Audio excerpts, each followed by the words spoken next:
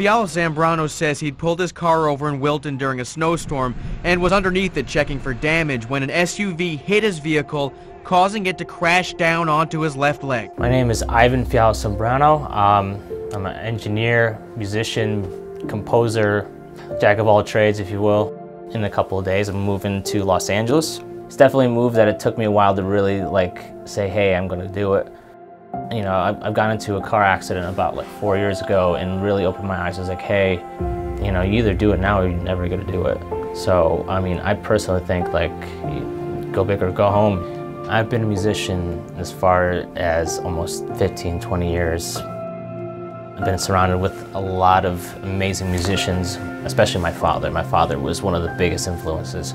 Because my parents literally were out of the boat, coming from Ecuador, come from humble beginnings, so all we did was listen to music. And you know, my dad would always be playing acoustic guitar on his time off from work, and I always was kind of intrigued. And then ever since then, I was pretty much taking, I don't know how to say it, but it was just I was possessed by music ever since then. Pop and rap I started with as well when I was younger, and you know, my friends would rap and I was like, hey, you know, I'll slap a mic up in my cellar and it's just like, hey, you know, I'll capture what you got. And then ever since then, it's kind of built into something a lot bigger. And the type of projects I've been working on lately, I've been really focusing on, you know, composing music for film. That's one of the amazing things that I wanted to do since I was a kid. I always wanted to go to technicality and how everything's done. Everybody knows how a film is made.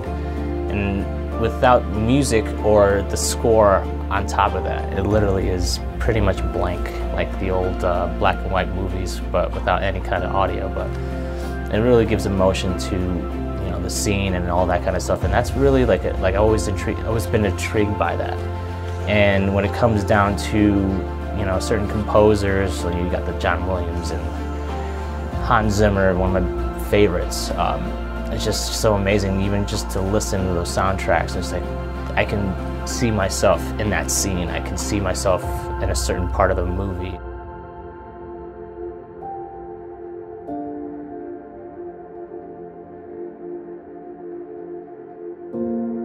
You know, if you're gonna do something, go all the way to the top.